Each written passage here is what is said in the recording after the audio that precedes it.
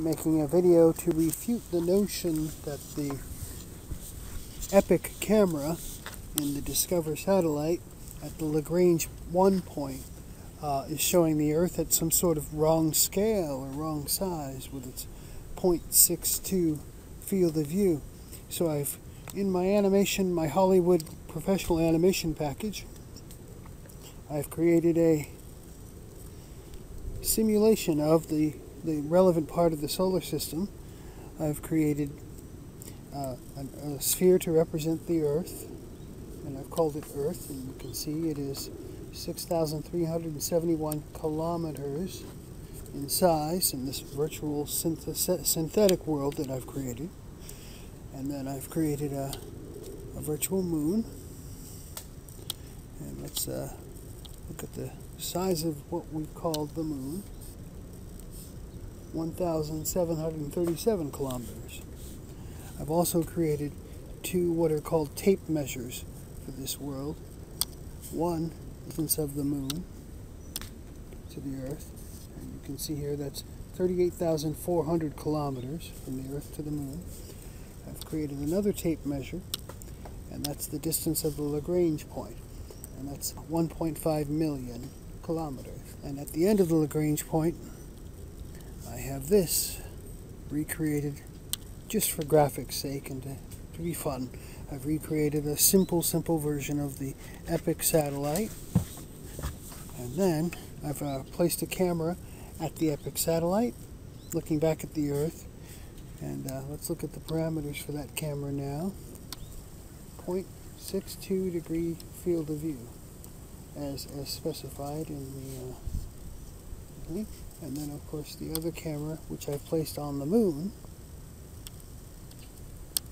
has the 60 millimeter focal length that the Hasselblad camera had while they were on the moon. So we're now going to look through the camera. This is what it sees.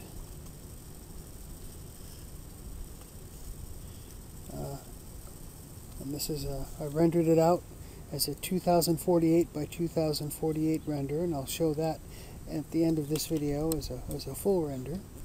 But as you can see, with the Earth in scale and the moon in scale, and the correct distance from the moon to the Earth, and the correct distance from the camera or satellite to the Earth, this is how big it shows it with this 0.62 field of view. And now, let's take a look at the camera from the point of view of the moon. And that's where it gets kind of interesting. Sure enough, it does seem like the Earth should look a bit bigger. Earth should look a bit bigger from the moon. How interesting that is. And we've got our camera 2, and select our camera. And we've got our 60 millimeter. The Hassleblad that they took out on the moon's surface had 60 millimeter lenses applied. It's very strange. So the moon definitely looks right. From the epic satellite. The moon relative to the size of the Earth. It all looks right.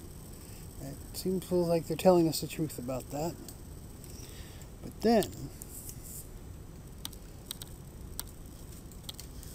the giant Earthrise over the moon.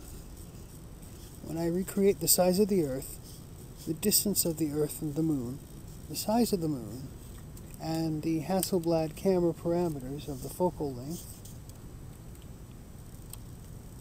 I get an Earth this size. It's not what we saw with Apollo, is it?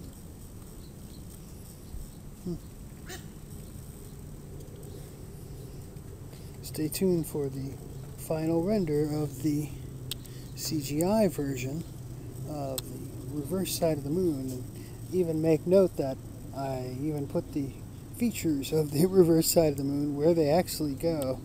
It's probably going to make conspiracy people go nuts and say, yeah, see, the whole thing was CGI to begin with. We live on a CGI planet. That may be true. Kinda. See ya. Until next time.